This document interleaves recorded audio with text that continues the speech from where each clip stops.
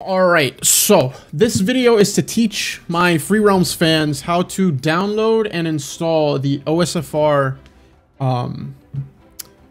server to play Free Realms.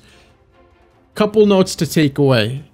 One, it's not multiplayer. You'll just be able to explore the world as it is. You can't really, it's just basically a little like walking simulator, if you will. You can't see anybody, you can't really interact with anything. You can teleport to the certain areas and just explore. That's basically it. So if you don't want to just do that, don't even watch this, don't install it. But if you're curious just to experience Free Realms how it used to be, just by yourself around the whole map, follow these steps. So what we're first going to do, they're already outlined in the GitHub direction or the GitHub notes. But some people are still having issues, so I'm going to go and clear this up for you. So first things first, we're going to download the latest release from the OSFR release tab. So we're going to click the link. The link's going to take us here. We're going to download the OSFR client right here and the OSFR server. You don't need the source code because you won't be coding this game unless you're trying to contribute to the code, but you only need the first two.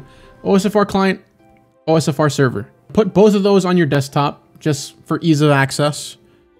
Okay, now that you have those downloaded, here's where we are. I put them both on my desktop. Maybe I'll put them here so you guys can see them better. They're both on my desktop. You're going to open the OSFR server. Once you're in there, you're going to run this osfr.exe. You should get this. Once this window's open, that's how you know the server is running. All that is left is to close this, click on OSFR client. Once you're here, you're going to locate the freerealms.bat right here. freerealms.bat.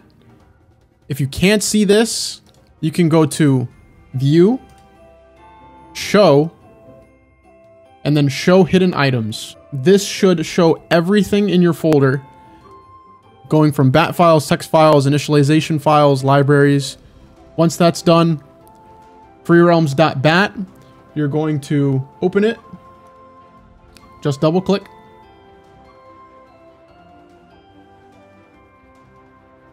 And just like that, we wait for it to load through.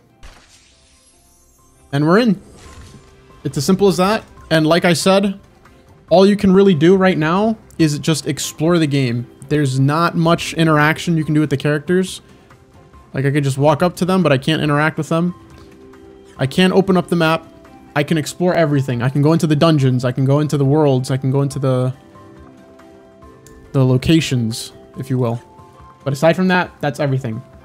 If you found this video helpful, follow, like, subscribe, comment, do all that jazz. Hopefully, once this game's out, I'll be pushing out more Free Realms content because I really love this game. This was actually my first MMO RPG. Hope that helps you guys, and happy exploring.